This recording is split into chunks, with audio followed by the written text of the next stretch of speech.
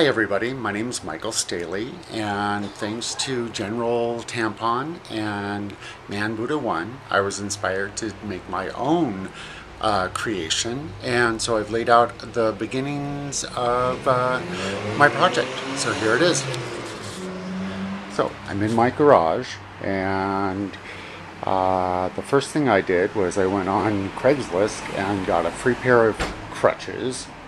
I went to the discount fabric store and they had burlap that was $2.99 a yard, and it was 60% off, so I had to buy it.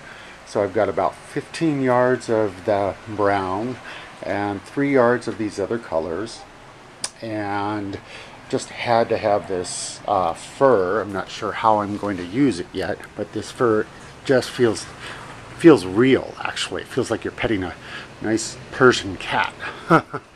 And let's see, I also found a couple of pieces of fabric, flowy fabric in green that I thought that might work, and got a leather gladiator skirt that I thought I might use. I might either wear it underneath or cut these pieces off and use them somehow.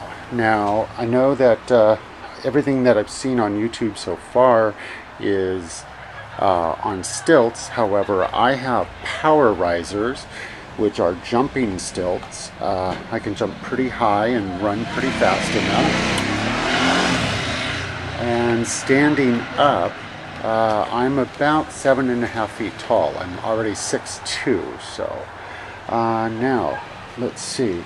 All of these materials are laying on a huge piece of foam that the day after I saw General Tampon's video on YouTube, I found this right outside my apartment in San Francisco.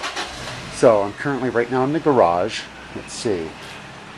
This is a Mardi Gras mask that a friend of mine gave me. It was red and white, and I used appliance spray paint to paint it, so it's got a nice smooth coating. And not sure how I'm going to work with this, but we'll see. Now, also, I found that using an electric knife is the easiest in cutting the foam. It slices right through it like butter. So this is the beginning of my project. These are so far some of my materials. I've got some bleached and unbleached cheesecloth that in the house. And let's see, these foam pieces right there I'm going to reshape and put in right here, because experience tells me that after walking on these power risers for a while, the kind of hurts the shin right below the knee. So there we have it, the beginnings of my materials. I'm sure I'm going to be using needle and thread and a sewing machine, but so let's get started. All right, so I measured, and I've spent some time trying to figure this out engineering wise, that I'm going to split the foam halfway through and then all the way across, and so then this will become the cover for this stilt, then this will become this cover for that stilt. Then with this half here, I'm going to cut that in half, and there should be enough of, obviously, for each crutch. And I've also extended the crutch to its longest length, which is about, I believe, 5 feet. I'd have to measure it again.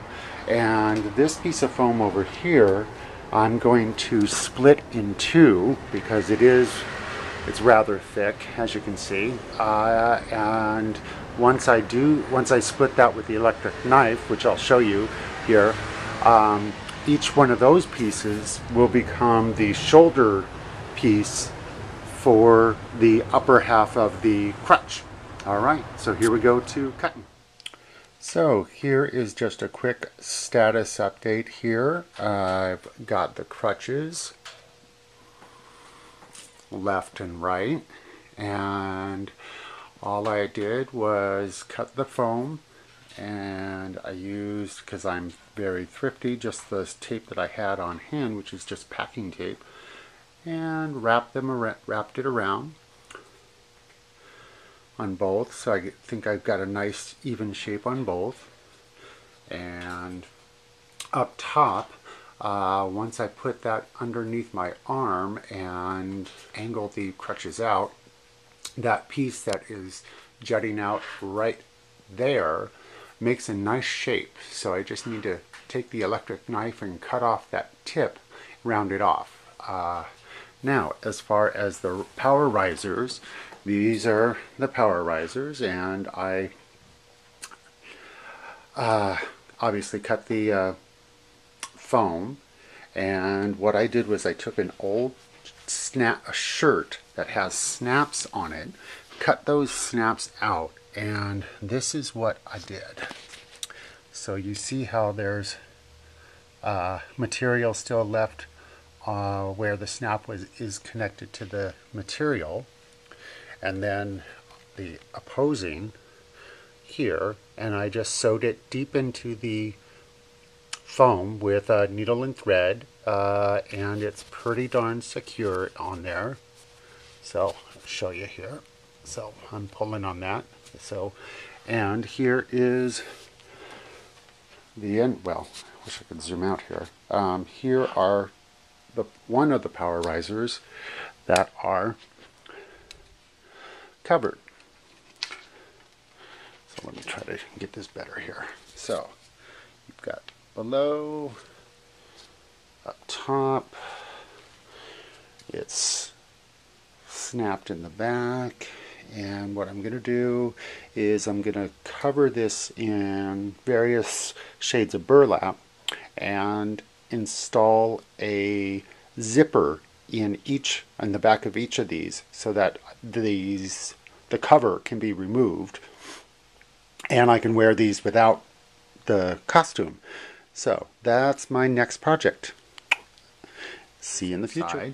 So as you see, I've got my arms, the crutches covered in the burlap, and then I got cheesecloth from a discount fabric store. Got about 6-7 yards for about $5-6.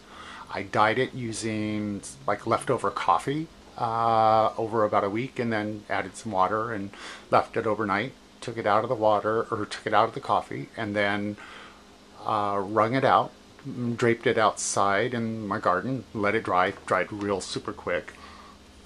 Let's see, I actually have some notes here.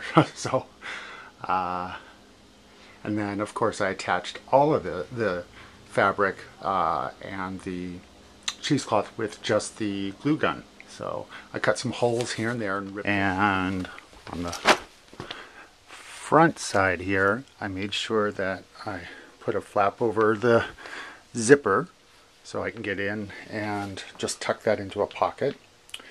Now this is my shirt. So I started out with just a button down brown cotton shirt, and then I glued the burlap to it, put some cheesecloth on it, and rip some holes here, give it that worn look. And then, 1 second here, then I added that big piece of fabric, the fur.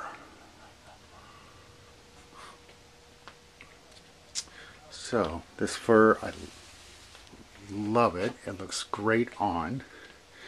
Down on the bottom here, I tucked it up under, and so when I walk, this actually moves a little, so it kind of looks like a tail, sort of. And on the sides here, on the sides here, I added a piece of burlap, did the same thing with the cheesecloth. And then this, I don't know, can't really get it with a camera here. This will actually drape over the foot piece right here. So, and last but not least is my mask. So this is what I did with the mask. I put some cheesecloth underneath, so 2 layers of cheesecloth so I can still see through, but people can't see my face. In the back, I used some tan colored cotton cloth that I cut into 3 different pieces, and so that covers the back of my neck and the strap for the mask. Let's see, I used that big piece of cloth or silk cloth over this, and when we tested, it just covered the entire back of the fur piece. So what I did was I cut it up the back into 2 pieces, so now it drapes on either side of the mask. And then I added some beads just to kind of, I don't know, I like it. It kind of gives it a humanoid kind of feel to it. And the eyebrows are actually made from peacock feathers. So not the very tip of the feather, but all of the other strands. So, and in the wind, they're going to look like this.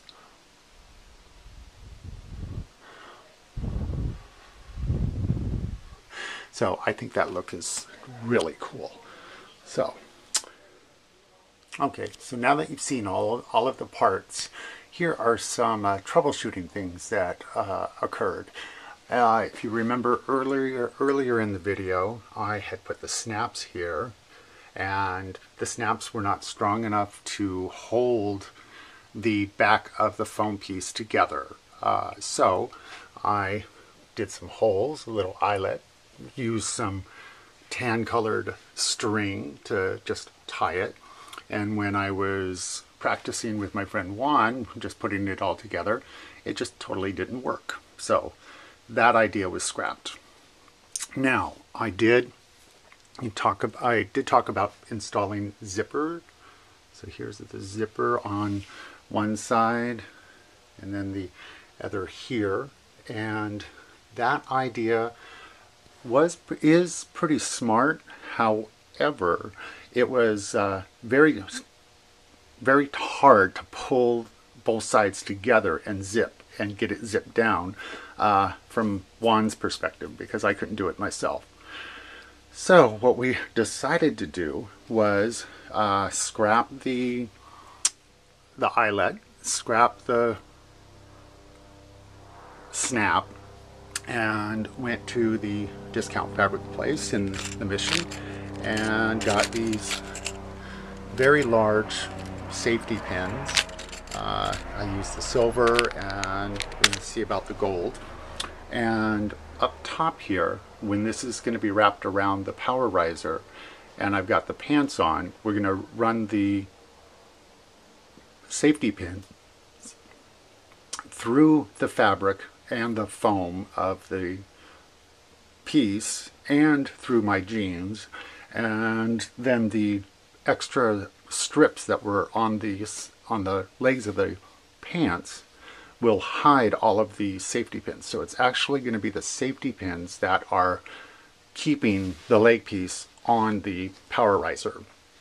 So they're on the power riser. Also, the support piece around the shin does have some foam padding, so I'm going to put it through all of those materials, and through test runs it worked. So Side view, it's good. So man, it's like